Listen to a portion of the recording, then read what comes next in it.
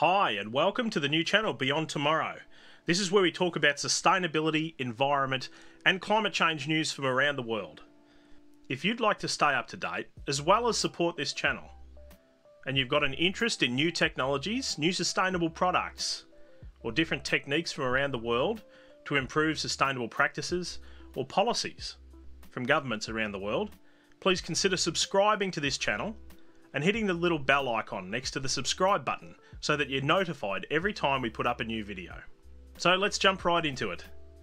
Let's have a look at news from around the world related to sustainability and climate emissions, and let's have a quick chat about how the current crisis is affecting greenhouse gas emissions.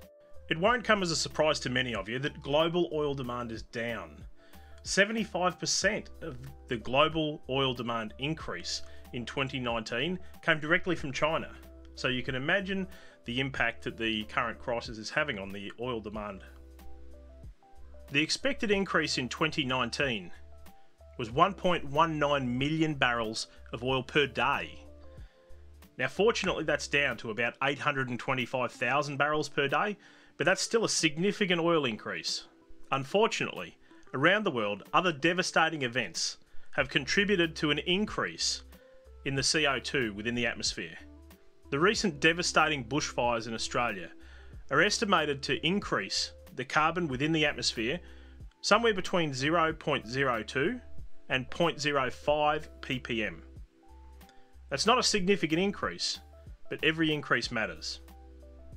Climate scientists in the UK have estimated that an increase of 2 degrees would correspond with an additional 20 to 30 days of very high fire danger in Australia. There is some good news coming out of the European Union, however.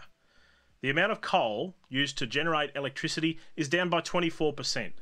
That's led to a decrease of almost 17% in total emissions within the electricity production sector there. Now onto something completely different. Over in the US, it seems that fears around the EPA disassembly have been justified, with a survey of about 114 oil refineries showing that over 10 of them have significantly higher benzene emissions than the EPA allows.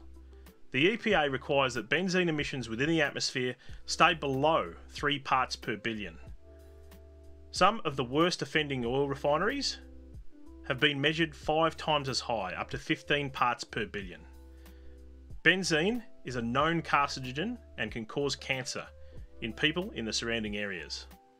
It seems that the worst affected areas are the ones with the least regulation: Texas, New Mexico, Philadelphia.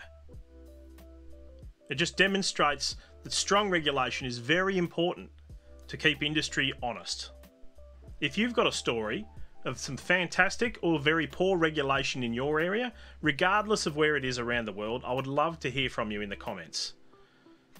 Now to something a little bit closer to home for me.